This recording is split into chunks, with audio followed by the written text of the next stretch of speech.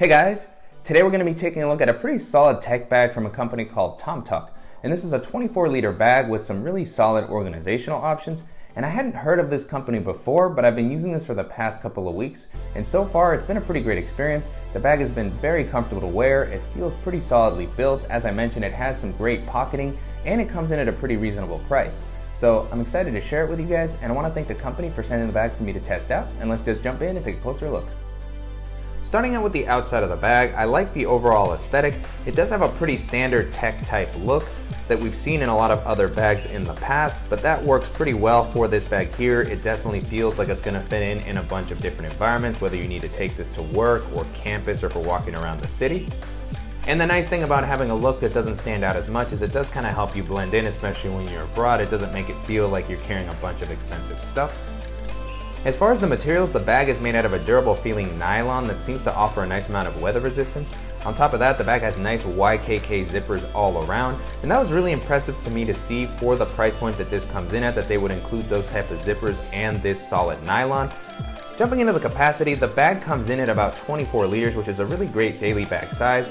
I was able to easily fit everything that I normally like to carry with me. And I really like that even though it has a larger size, the bag doesn't stick out awkwardly. It maintains a pretty slim silhouette, making it very easy to walk around crowded cities or to jump onto public transit such as a bus or a train. And then a nice thing about this bag is that if you like the style but you need a little bit more capacity or you want to use this for a quick weekend trip, they do actually offer it in a larger 30-liter size. And then continuing along the outside, I was happy to see that they do have an external water bottle compartment. Currently what I have in here is the same bottle that you've seen in all my other daily bag videos, and that fit in there really easily. The compartment offers a nice amount of capacity, and it does have some elasticity. You can see it has a little band here that allows it to come out, so if you have a thicker bottle, it should be able to fit in there okay. And then at the top, the bag has a really nice top handle that has a nice seatbelt-like material. It's pretty comfortable to hold and it feels very sturdy. It reminds me a lot of the handles that we see on Air's bags. So really nice to have this for when you're picking your bag off the ground or when you're holding it in your hand while you're walking through airport security. Moving into the straps and the back paneling, this is an area of the bag that I was very impressed with. It's been really comfortable to wear. I like how the straps have been implemented here that have a nice amount of padding. They're nice and thick, but they're still soft and comfortable right out of the box. On the inside, they have a nice meshy material, and they also have a good width for this size of the bag to prevent them from digging into your shoulders. One thing to note about the straps is that there is no sternum strap included, and it doesn't look like you have the ability to add one, but so far that hasn't been a huge issue for me because of the size of the bag. Moving on to the back paneling, this has also been pretty comfortable to have some solid foam here and a nice amount of elevation to create these air channels to help airflow as you're walking around throughout the day. So this does help prevent your bag from getting as moist. One thing that I did note here is that I would have preferred to have seen the same meshy material that we saw on the straps. Even though there is a nice amount of airflow, this material does tend to get moist a little bit quicker than this sort of meshy material, so it would have been nice to have seen that included. And also, this material is a little bit harder than the padding that we see on the strap, so this might be more of a personal choice. I would have preferred to have seen some sort of foam like this on the back as opposed to this more solid foamy material that we see here. So still works really well. The bag has been comfortable, but personally for me, I would have just liked to have seen this softer material. One thing that I was sad that they didn't include on the back paneling was a luggage pass-through, as this would be the perfect bag to kind of pair with a carry-on bag, especially when you're traveling for work, to be able to rest it on the suitcase while you're walking around. That definitely would have been a nice touch. And then the last thing I'll mention while we're here kind of on the back panel area is that there is this little secret compartment that lays against your back that you can use to store more sensitive items. And so this has a zipper that has this anti-theft guard here to make it a little bit harder for pickpockets to get into. And so pulling that down, nice amount of space here. Currently what I have is just my Field Notes notebook to show off the size, but plenty of space here for your passport or for a thinner wallet, anything that's a little bit more sensitive that you want to keep protected while you're walking around throughout the day. Jumping into the organizational options, there's a lot of great pockets all throughout the bag, and they're laid out in a really nice way that makes them very easy to use. And so starting with this one on the side, it's just a very simple, quick access area that you can use to store something larger. In this case, I have my BluePop portable Bluetooth speaker and power bank, but this would have been a great spot maybe for a laptop charger. And there's also a pass-through here for a cable that you can run into the inside. If you have a portable battery, you can place your phone in here and charge it while you're on the go. I like that you can actually close this up so that if you do place your phone there to charge, it's a little bit more protected. So no sort of internal organization, just a nice amount of space. As you can see, I can fit almost my whole hand in here. It's just a really great spot to be able to get to larger accessories quickly. The next pocket we're going to take a look at is this top quick access area, which has a nice wide opening zipper, so you can easily get into the compartment. Plenty of space here for anything that you need to grab quickly. So jumping in, the first thing I have here is my Ray-Ban sunglasses with their case, and then a few simple slip pockets on the inside. On this one on the right, I have my Apple Magic Mouse, and then there's a few slots to hold something like a pen or a stylus, which is what I currently have here. And then I also have a simple nail clipper. And then all the way here on the left, there is a slightly slimmer slip pocket, which is still large enough to hold something like my USB-C dock for my Touch Bar MacBook Pro. And even if you choose not to use the slip pockets, I love how much volume this compartment has, so it's going to be great for larger accessories. And if you're traveling and you want to throw in something like your toiletries or your dock kit, this is going to be a great spot to do so. Next up on the bottom, there is just a smaller quick access compartment here on the front. I like how this has a little flap that kind of comes over the zipper to provide some additional protection, so if you have some electronics, this might be a good spot to place them. And so currently what I have in here is just a lightning cable to charge my phone and my iPad. And then I also have my AirPods here when I don't want to carry them in my pocket. Besides that, no sort of internal organization or fleece lining in this compartment, just a nice amount of space and a very simple layout. Behind that compartment, there is another larger area that has a little bit more space and some internal organization. So again, just pockets, pockets, pockets everywhere on this bag. And so plenty of space in this one. Again, like the one on the top, I like how much volume this offers, which is really great for larger accessories. And so jumping into what I currently have here, I just have my GoPro. And then I also have a simple USB mouse that I carry as a backup. And then in this compartment, there's a larger slip pocket that might be good for something like a notebook or a portable hard drive. Plenty of space here. I didn't actually place anything in this one just because there's so many spaces throughout the rest of the bag that I kind of ran out of items. And then in the other one here, there is a smaller slip pocket that also has a lanyard with a clip that you can use to attach to your keys. In this case, what I have is my Gerber dime multi-tool. And then for the clip, I really like that it's metallic and it's very easy to use, so just a really nice implementation here. And then if you have your keys or the multi-tool, you can kind of just tuck it into the slip pocket, or you can use it for another smaller accessory. So just another great quick access area with a nice amount of internal organization and plenty of space. The last area we're going to take a look at is the main compartment, which also has the tablet and laptop sleeves.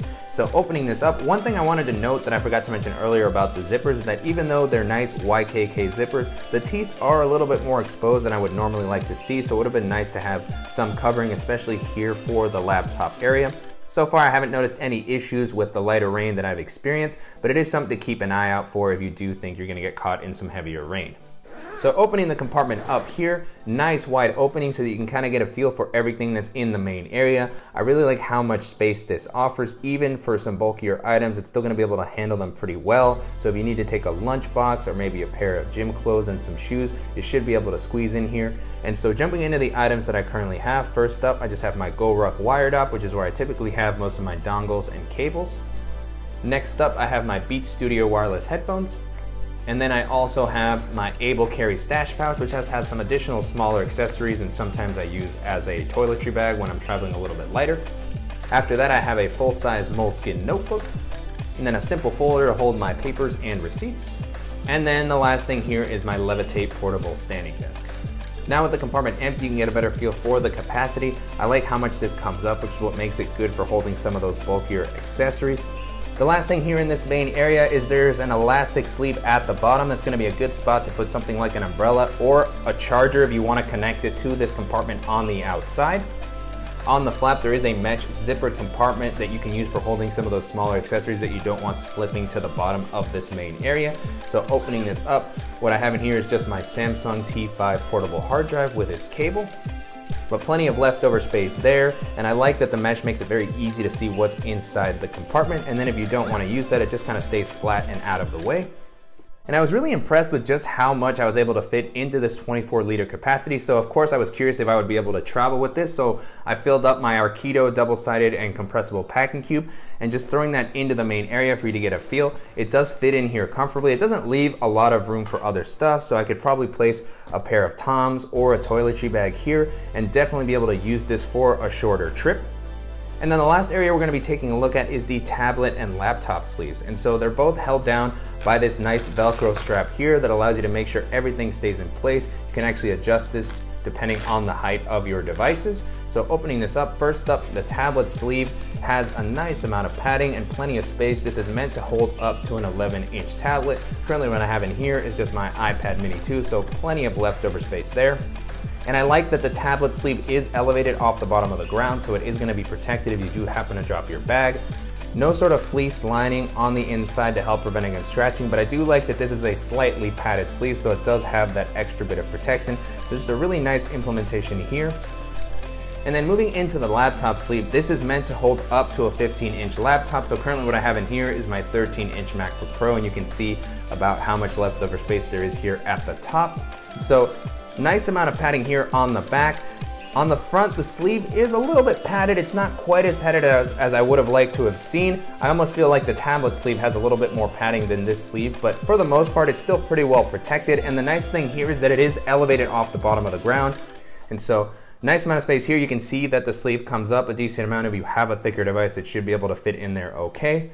And so pulling the laptop out, one thing that I noticed is that because this lip extends out over the laptop area, it can be a little bit tricky to get your laptop out, especially if you have a larger laptop. I could see this becoming a little bit annoying. So for me, it's not too bad, but just something to keep in mind. You have to kind of push this down so that it doesn't get caught. And so now with the compartment empty, you can get a better look at the inside. No sort of felt lining here to help prevent against scratching, but still a nice amount of padding, and just the fact that it's elevated definitely makes me feel like it's gonna keep my laptop protected. So just a really great job overall in this main area and throughout the rest of the bag with the organizational options and space provided. And if you're looking for a durable and versatile bag that's gonna come in at under $100, this is gonna be a great option to check out. And so to wrap up, it's been a really great experience testing out the TomToc Tech Bag over the past couple of weeks. The bag has been really comfortable to wear, it has a solid build quality, some great organizational options, and it comes in at a pretty good price. And so you can purchase this bag on Amazon for about $60 for the 24-liter version that we looked at in this video. They also have a larger 30-liter version available for $70, and I think these are pretty reasonable prices considering the features and build quality that the bag has to offer. I also think it compares pretty well to other tech bags in this price range, but there are a lot of great options that you may want to check out. And so as I was testing this out, one of the first bags that came to mind was the OnePlus Travel Backpack, which also comes in at around $70 to $80, and that had a really nice build quality, lots of space, a really cool design, and it was just very comfortable to wear. I don't think that bag has the same weather resistance as this bag here, and this one also has the benefit of having nice YKK zippers. But if you're looking for something with a little bit more of a simple layout and a more unique look that's gonna hold up well, the OnePlus Travel Backpack will be a good option to keep in mind. Another bag this made me think of was the Herschel Pop Quiz, which is just a really popular daily bag for school and work. It's not quite as much of a tech bag as this one here, and it doesn't have the same organizational options, but that one has a really nice classic look, a solid laptop compartment, and it's gonna come in at a similar price range. So if you're looking for something that's a little bit less techy, that's gonna be a great option to keep in mind. Another bag this made me think of was the Initech Business Laptop Backpack, which we've talked about a few times on the channel. That's been one of the best kind of budget option bags that we featured. It has a really solid build quality, it's very comfortable, it has a lot of solid organizational options as well. And if you're looking to save just a little bit of money, or you just want something with a slightly different look, I definitely recommend you check that one out as well. If you have a little bit of a higher budget, the next bag that I would recommend taking a look at would be the Air Day Pack, which is a really stylish and versatile work and daily bag. It has a very stylish look, a really solid build quality, some great weather resistance, and it also has a lot of nice organizational options. That one's gonna come in at closer to $120, and it's not gonna be able to hold quite as much as this one, but if you want something a little bit more simple and stylish that's gonna hold up well over the longer term, the Air Day Pack is gonna be another great option to check out. And then the last option that I'll mention here is the Timbuk2 Vert Pack, which we looked at pretty recently. That was a really solid bag that had a lot of great pockets, a nice amount of capacity, a really solid build quality, and it also had the added ability to be able to attach a skateboard or a yoga mat with some straps on the front. It is going to come in at around $120, $130, but if you're looking for something with a little bit better build quality and some additional organizational options, the Timbuk2 Vert Pack is going to be a great option to take a look at as well.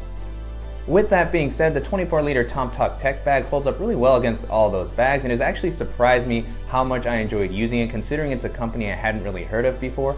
And if you're looking for a solid bag with some great organizational options that's going to be comfortable to wear and come in at under $100, this is going to be a great option to keep in mind. And I'm definitely curious to hear what you guys think about the bag and the company, and if you've used any of their products in the past, I'd be curious to hear your experience.